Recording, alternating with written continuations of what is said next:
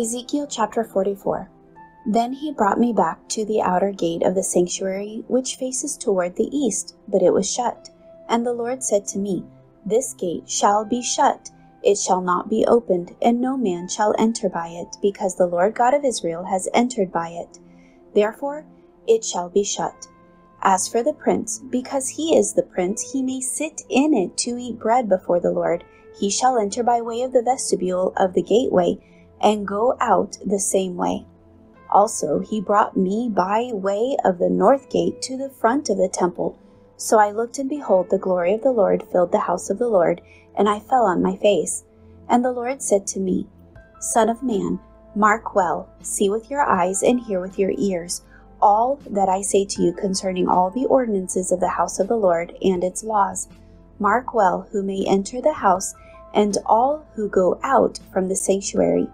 Now say to the rebellious, to the house of Israel, Thus says the Lord God, O house of Israel, let us have no more of all your abominations when you brought in foreigners, uncircumcised in heart and uncircumcised in flesh, to be my sanctuary to defile it, my house, and when you offered my food, the fat and the blood, then they broke my covenant because of all your abominations. And you have not kept charge of my holy things, but you have set others to keep charge of my sanctuary for you. Thus says the Lord God, No foreigners, uncircumcised in heart or uncircumcised in flesh, shall enter my sanctuary, including any foreigners who is among the children of Israel. And the Levites, who went far from me when Israel went astray, who strayed away from me after their idols, they shall bear their iniquity. Yet they shall be ministers in my sanctuary. As gatekeepers of the house and ministers of the house, they shall slay the burnt offerings and the sacrifice for the people. And they shall stand before them to minister to them, because they ministered to them before their idols and caused the house of Israel to fall into iniquity. Therefore I have raised my hand in an oath against them, says the Lord God, that they shall bear their iniquity, and they shall not come near to me to minister me as priest, nor come near any of my holy things, nor into the most holy place, but they shall bear their shame and their abominations which they have committed.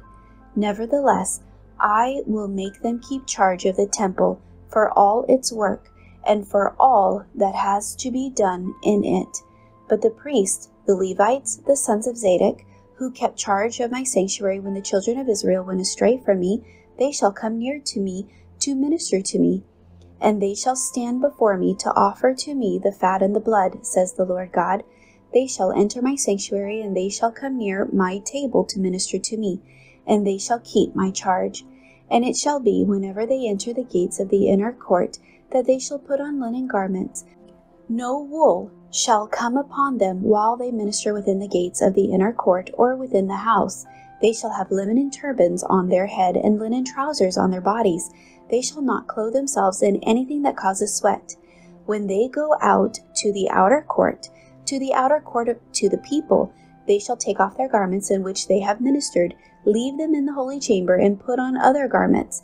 And in their holy garments they shall not sanctify the people. They shall neither shave their heads nor let their hair grow long, but they shall keep their hair well trimmed. No priest shall drink wine when he enters the inner court.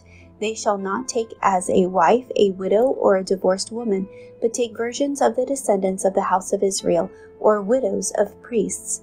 They shall teach my people the difference between the holy and the unholy, and cause them to discern between the unclean and the clean.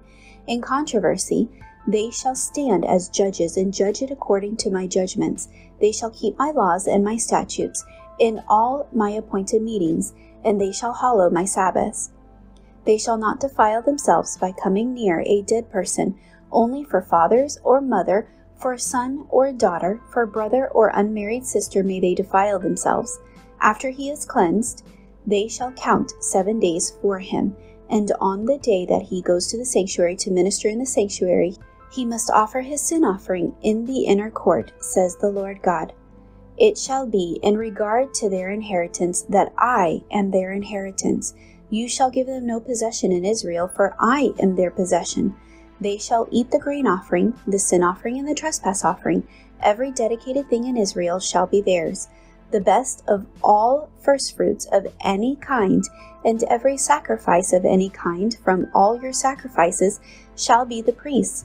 Also you shall give to the priest the first of your ground meal, to cause a blessing to rest on your house. The priest shall not eat anything, bird or beast, that died naturally or was torn by wild beasts.